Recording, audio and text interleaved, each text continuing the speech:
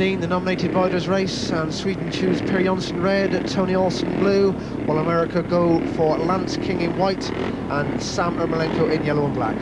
So 46 points to 38 in favour of the USA at the moment. Sweden can't catch them, but no doubt Lance King and Sam Ermolenko will be looking to round this off with a 5-1, Martin. Well, I'm sure they will be. I think Sweden are going to do all they can to get that scoreline a bit more respectable. Tony Olsson been a trump card, doesn't he? He's rode very well, I thought, today. He deserves the extra ride in the nominated riders heat 50. Well, the starting marshal's happy. The green light's on. And away they go as it tapes rise, and Sulias, who drives into that first bend in first place, and it's the rider in yellow and black, Sam Ermolenko's there, Per Jonsson in red on the outside, Tony Olsson in blue on the inside, and Lance King sadly at the back at the moment, but he'll be trying now to come up on Tony Olsson.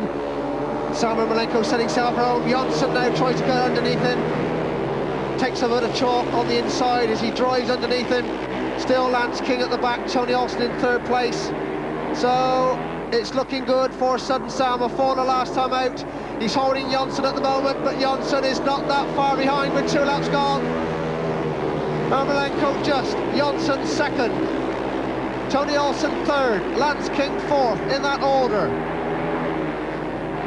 Coming around the bend to the end of lap number 3, it is still just Sam Ermolenko from in second place, Per Jonsson. This is the battle for first place, and now Jonsson makes his move on Ermolenko. Jonsson is through, Ermolenko on the outside, a great scrap as they go into the final 2 bends, and down goes Ermolenko for the final time.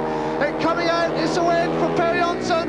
In second place, crossing the line, is Tony Olsson, and in third, coasting over, will be Lance King.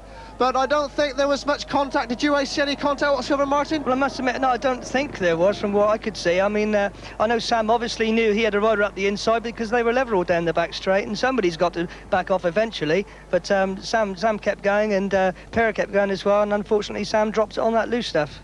So a 5-1 to Sweden in the final heat wraps up things. The final score in this test match reads the Sweden go in with 43 points, while the USA are on 47, so it's a convincing win for the USA, but must